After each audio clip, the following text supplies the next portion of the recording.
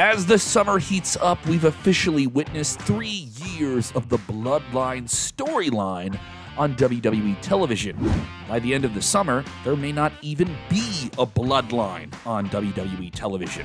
For many wrestling fans, this has been one of the greatest stories of their lifetime. For some older fans, it may be the best story of the past few years. No matter what, it has bridged generations of fandom in wrestling, it has elevated multiple superstars, and at the center of it all, there is one man: Roman Reigns. It's only appropriate that we start our Bloodline recap with the most important player in this story. Chapter 1, the early beginnings and the road to WrestleMania 37. It all began in August of 2020 after The Fiend Bray Wyatt defeated Braun Strowman to win the WWE Universal Championship at SummerSlam. It had been 5 months since the pandemic era got going, and WWE found themselves in a very challenging situation like everyone else, with no fans allowed to attend shows due to the pandemic. Roman Reigns was out of action since he pulled out of WrestleMania 36 in a big match with Goldberg, and he did so to take care of his own health and his family, and then the Thunderdome got going. After Bray Wyatt defeated Strowman, Roman Reigns returned and viciously attacked both men with a steel chair, shocking everyone online, leaving fans excited and confused about whether this long-awaited and anticipated and desired heel turn by the big dog, who just wasn't having a big impact with fans wanting to cheer him as much as some would hope, had finally happened. Had we finally seen the turn? With only a week between two premium live events, SummerSlam was followed up with Payback. WWE quickly set up a triple threat match for the Universal Championship at Payback involving Bray, Braun Strowman, and, yes, Roman Reigns. Adam Pearce, the WWE official, found himself scrambling to get Reigns to sign his contract for the match, which is when it was revealed that he was the newest Paul Heyman guy, cementing his villainous ways, manipulating and playing everyone up until the last minute. This was not the big dog. This was someone else showing up in a prime situation with Paul Heyman at their side, performing one of the weirdest loopholes in WWE history, where Reigns sat back and let Braun and Bray whomp on each other at Payback, coming in at the last minute, signing the contract during the match, is that even legal? And stepping in to capture the WWE Universal Championship. Little did anyone know that this would kickstart one of the greatest world title reigns in the history of pro wrestling in the last 4 decades. To get things, WWE had booked a fatal 4-way match on SmackDown to determine Roman Reigns' first Universal title challenger. The original match saw Big E versus Baron Corbin, Sheamus, and Matt Riddle. But after Big E was taken out, Paul Heyman pulled some strings upon Roman Reigns' orders and put his cousin, Jey Uso, in the match. After Jey Uso became nepotistically the #1 contender, it instantly elevated him to main event status, and soon enough he would be dubbed Main Event Jey Uso. But before that happened, he got steamrolled by Roman Reigns at Clash of Champions. If Roman Reigns aligning himself with Paul Heyman was a sleazy enough thing to do, his relentless assault of his own flesh and blood, Jey Uso, solidified him as truly the top villain in the business after he was previously maybe the top babyface in the business. The beatdown resulted in an injured Jimmy Uso coming to ringside to throw in the towel for his own tag team partner and brother, reluctantly acknowledging Reigns as the tribal chief. A rematch between Jey and Roman was set for the next month in an I Quit Hell in a Cell match, inarguably one of the best matches from WWE's no-fans Thunderdome era, saw Reigns stamp in his authority by once again giving Jey Uso a one-sided beatdown, and he took an injured Jimmy Uso in a guillotine chokehold, forcing Jey to utter the words, I quit, don't hurt my brother."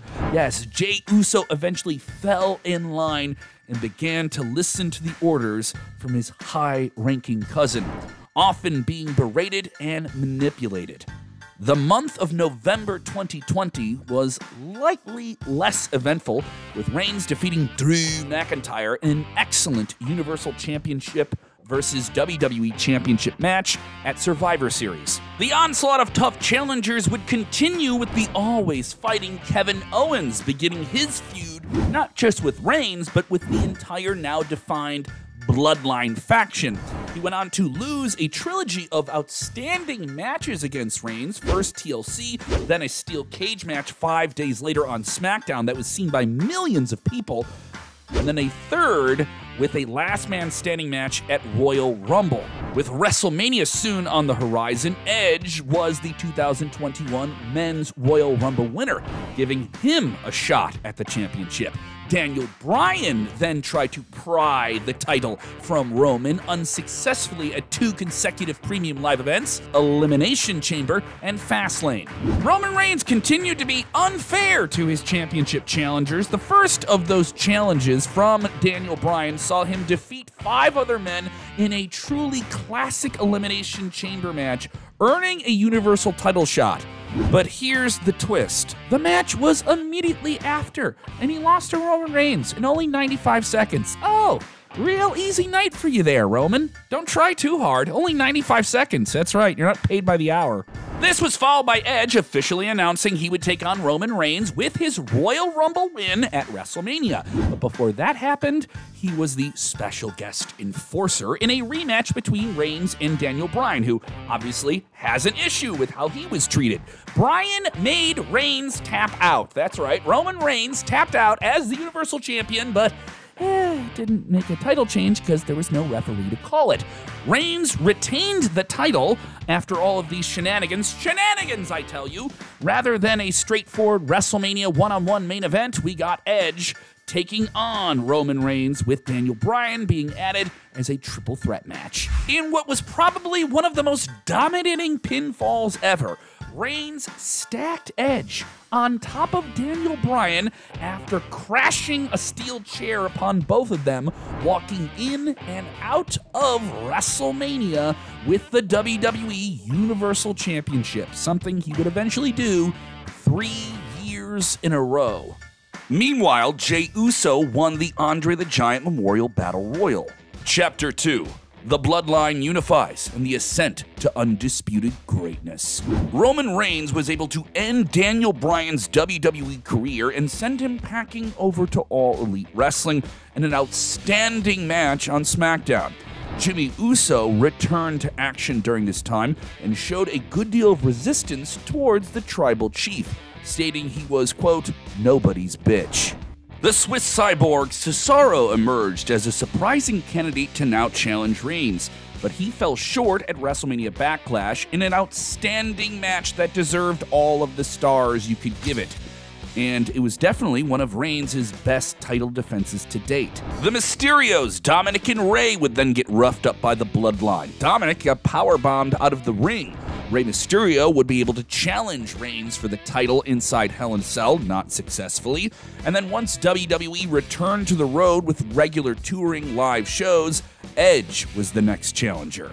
With live crowds back, a blockbuster main event for Money in the Bank, Roman Reigns retained the Universal title against Edge thanks to interference from Seth Rollins. Yeah, not the Usos or anyone else in the Anawahi family. Each title defense followed by an explosive return, and this title defense wasn't the big story of the night with WWE in front of live fans again. No, it was John Cena stealing the show to face off against Reigns. Oh, and we forgot to mention that the Usos began their record-breaking reign as tag team champions when they dethroned Rey and Dominic in a pre-show match on Money in the Bank. Didn't take too much convincing for Jey Uso to fall in line then. Though they had faced off before, it was under very different circumstances. We were getting Cena versus Reigns going into SummerSlam, and it felt big. Fans back, that energy there, and a big-time main event for WWE in a stadium setting. And thankfully, this second match completely outdid their first one back in 2017. AEW had recently debuted CM Punk, so how was WWE going to counter? By bringing back Brock Lesnar at the end of SummerSlam, who returned at the main event to confront Roman Reigns. Brock Lesnar was absent through most of the pandemic era and later revealed that he even considered retiring in general because he didn't want to perform without an audience. Lesnar simply made his presence known, but their actual feud got started a couple of months later. But before that, Reigns had the returning Finn Balor as his next challenger. Balor, who was supposed to face Reigns at SummerSlam, but a mishap resulted in John Cena signing the contract instead.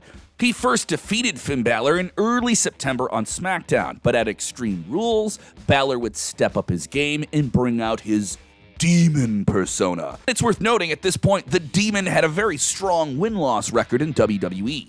This title match, though outstanding bell to bell, was problematic in terms of ring post. That's right, Balor almost hitting the coup de grace to take out Reigns at the end of the match, but the turnbuckle snapped, and that cost him the match. Yeah, people didn't like that.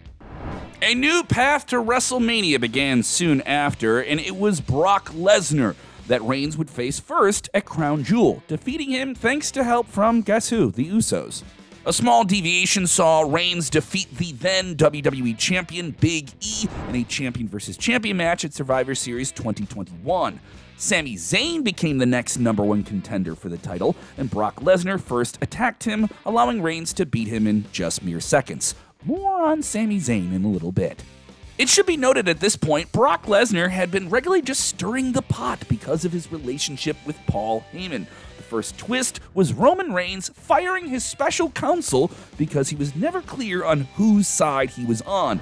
Heyman's well-documented history with Lesnar, and now his current role with Reigns made a conflict. The second match between Reigns and Lesnar was supposed to happen at day 1, but because Roman Reigns got COVID at the time, it was cleared, and we got a completely different match.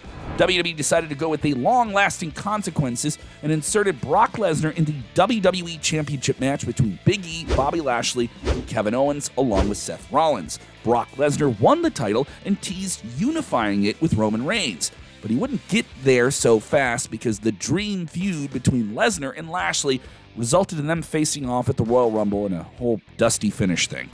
Also on the card for Royal Rumble in St. Louis was a special face-off for the Universal Championship between Reigns and his old Shield faction member and former friend, Seth Rollins. Rollins was purely under the skin of the Tribal Chief, and it played into this match with Seth Rollins coming out to the old Shield music. Yeah, mind games.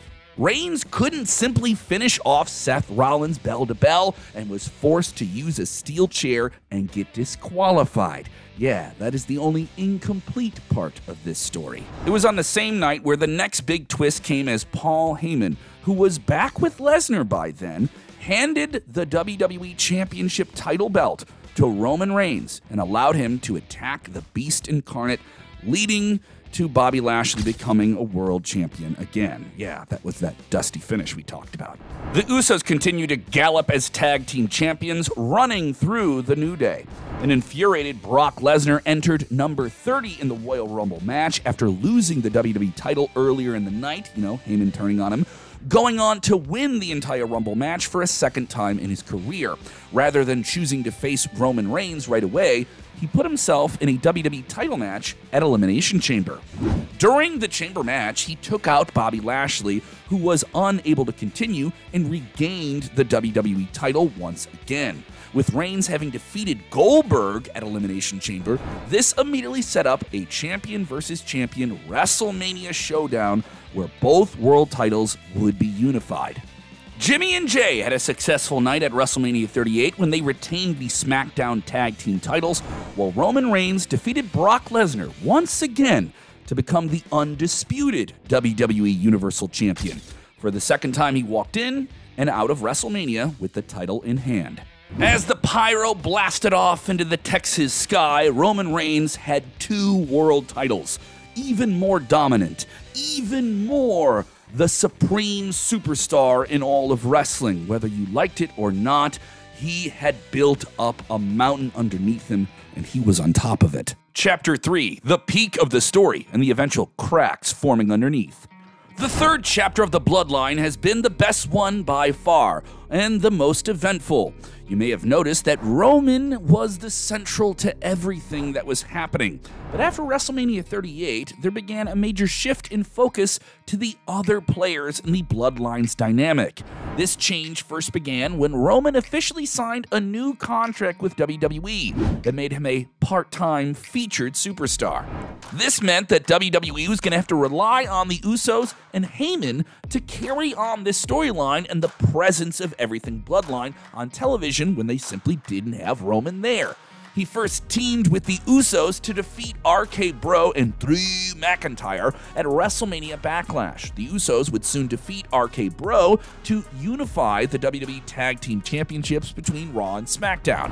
WWE fans were going to get used to seeing Roman Reigns periodically when he would have his first title defense of the undisputed Universal Championship just 2 months after WrestleMania against Matt Riddle on SmackDown. Yes, he won the match. It was around this time that the very charismatic Sami Zayn began to associate himself backstage with the Bloodline. He found himself getting rejected by a skeptical Jey Uso while getting along with his brother Jimmy. The timing of Sami being added to this entire story, which at this point had been going on for 18 months, was adding a breath of fresh air to everything, and a level of comedy as well.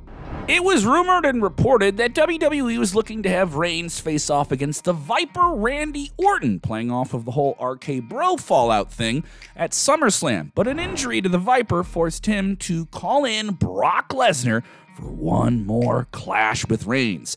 Thankfully, WWE advertised their SummerSlam clash as the last match ever between the two, since this was their 6th and final match that would be determined in a last man standing affair in Nashville, Tennessee. Despite the series between Lesnar and Reigns, 3 of them WrestleMania main events, Reigns and Brock Lesnar lacked the chemistry they once had in the ring. But the last man standing match proved to be the best of their series, as the Tribal Chief stood tall with the referee calling the match without even making a full 10 count. Also, the ring was flipped over by a bulldozer? Yeah, it was an insane scene in Tennessee.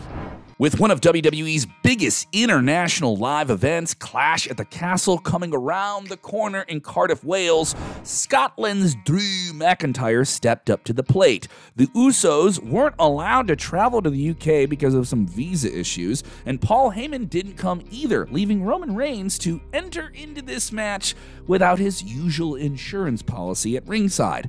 McIntyre proved to be the biggest threat to Reigns so far, nearly defeating him several times in the match. The gasp from the audience during those pinfalls that didn't get all the way there, and we saw the debut of a new insurance policy for Roman Reigns, Solo Sikoa, who ruined everything for McIntyre. After helping Roman Reigns retain the Universal Championship at the Clash, Solo was officially inducted into the Bloodline as the faction's enforcer, but not before he acknowledged the Tribal Chief. Sami Zayn continued to have an increasing pestering presence around the Bloodline, and although Roman Reigns initially hinted at wanting nothing to do with him, he inducted him as an honorary Us, much to the dismay of Jey Uso, who still didn't trust Sami Zayn. This was one of the most viral video moments of WWE for the year. And this was all despite, over the last few months, Sami Zayn helping the Usos retain their titles. He took the bullet for them in the form of a Claymore kick to the face to protect Roman Reigns, and he did it all to prove himself to the Bloodline. Oddly enough, Solo Sikoa didn't seem to take to Sami better than his own elder brothers, the Usos. The challengers continued for Reigns, and this one may be the most surprising that we cover. Logan Paul. The internet celebrity darling had only 2 matches in WWE, all of them successful affairs, but now he was pushed to the main event of Crown Jewel in Saudi Arabia, where he had the opportunity of a lifetime to win WWE's top prize in only his 3rd pro wrestling match. Yes, celebrities get to do that. Though Logan Paul is considered a polarizing figure on the internet and entertainment, he proved himself to be better than all of the expectations and had an outstanding performance against Roman Reigns in Saudi Arabia. His brother Jake Paul's interference wasn't enough to stop the force that was the Bloodline that also got involved in the match. Sami Zayn took half a year, but he finally earned the respect of the Bloodline at Survivor Series War Games. Inside the double cage, the Bloodline, including Sami Zayn, went on to face a combined force of Kevin Owens, Drew McIntyre, and the Brawling Brutes, with Kevin Owens being the 1 count away from being the first man to pin Roman Reigns in 3 years. Kevin Owens had a long documented history with Sami Zayn. They were friends and enemies throughout the years. They came into wrestling together. Kevin was demanding Sami Zayn to turn on the Bloodline before hitting his friend turned rival, now turned friend. You get the point. He low-blowed Kevin Owens, allowing Jey Uso to win the match for the Bloodline. After War Games, Roman Reigns resumed his feud with KO. Owens was able to get John Cena to come back for a one-off big bout on SmackDown on December 30th, 2022 to defeat Reigns and Sami Zayn in a tag team match. But Sami Zayn's longtime association with KO led to an instant distrust once again from Roman, who eventually accused Zayn of infiltrating his beloved Bloodline. This led to one of the best Monday Night Raw in-ring segments of all time, the trial of Sami Zayn, where Paul Heyman served as the prosecutor, making a case against Zayn, with Sami Zayn refusing to make a case for himself, Reigns ordering Solo Sikoa to take him out with that lethal thumb to the neck, only for, surprise, surprise, Jey Uso to come to Sami Zayn's defense. I thought they didn't like each other. By this point, a large part of this story had shifted focus from Roman Reigns to the dynamic between Jey Uso and Sami Zayn. From distrusting him and hating him, Jey Uso went to bat for him and saved Sami Zayn for the time being. The bearded and bold Sami Zayn immediately repaid his faith that same night during the Usos' title defense after Jimmy suffered an injury against the Judgment Day, with authority figure Adam Pearce stating that it would be declared a forfeit and the title would have to change hands. Sami Zayn stepped in as Jey Uso's partner and successfully retained the titles on behalf of Jimmy and Jey. This is where WWE started to tug at all of our emotional heartstrings, because of just 1 week later, it all came crashing to a halt. After Roman Reigns defeated KO in their third match against each other at Royal Rumble, Sami Zayn was ordered to get in the ring and prove his loyalty to the Bloodline in front of tens of thousands of people and assault his old friend, KO, with a steel chair. Feeling like enough was enough damage had been done, Sami Zayn refused to do it and started getting berated by Roman Reigns, who he attacked in what is now one of the most shocking chair shots heard round the world. It was executed perfectly, as anyone could have done it. We knew it was going to happen, but it was still something that took disbelief upon the face of Jey Uso. The shock on Jimmy Solo's face eventually resulted in Sami Zayn being taken out by the rest of the Bloodline, except Jey Uso, who refused to be a part of this beatdown. An emotional Sami Zayn was now set out to challenge Roman Reigns and topple him in his hometown of Montreal, Quebec, Canada at Elimination Chamber. Jey Uso's true intentions and loyalties were also being questioned. He returned in the very, and we mean very, last minute on SmackDown to defend the tag team titles against Braun Strowman and Ricochet, coming through the crowd. Where were you, dude? Even after defending the titles, Jey's stance was unclear. There was even more doubt thrown in here when Sami Zayn approached him backstage and personally acknowledged him over Roman. Oh, dueling acknowledgments. Throughout this time, Sami Zayn was also actively trying to make amends with Kevin Owens, who couldn't come around because of what happened with him for the past few months at the hands of the Bloodline. In one of the best Canadian WWE matches of all time, Sami Zayn failed to topple Roman Reigns off his throne at Elimination Chamber when he accidentally speared Jey Uso, who refused to attack him despite Reigns' orders.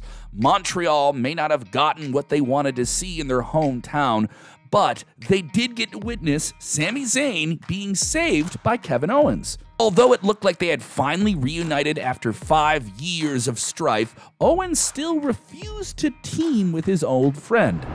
The month of March had came around and Jey Uso's stance was still unclear, forcing Reigns to give a 1-week ultimatum to make his decision. Thankfully for him, Jey Uso made his position clear a few days later, when he pretended to choose Sami Zayn, only to superkick him and reunite with his brother Jimmy. Roman Reigns' WrestleMania feud against Cody Rhodes began. This is where we saw the Universal Championship and the Tag Team Championship storylines intertwine. The American Nightmare Cody Rhodes, who had returned to WWE at the previous year's WrestleMania to much fanfare, played an important role as a mediator between Kevin Owens and Sami Zayn, eventually convincing Owens to extend the olive branch. That same night, Owens saved Sami Zayn from the Usos' attack, and the two were finally reunited in another incredible moment in this story. With all three men now laser-focused on their challenges to the Bloodline at WrestleMania, Cody Rhodes became the first man to pin Solo Sikoa on the main roster of WWE, while KO and Sami Zayn geared up for the main event against the Usos. It was only appropriate that the Tag Team Championship match headlined WrestleMania 39 Night 1, something that had never happened before. And they got the spotlight in the grandest stage of them all, putting on one of the best tag team matches in WWE history.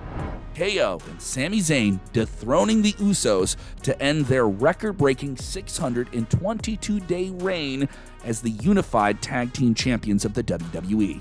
Cody Rhodes, on the other hand, didn't have the best of luck. Despite Kevin Owens and Sami Zayn's involvement in the main event of Night 2 of WrestleMania to neutralize the Usos, he couldn't finish the proverbial story as Roman Reigns walked out of his third consecutive WrestleMania with the Universal title intact. At this point, was it getting too long on the tooth?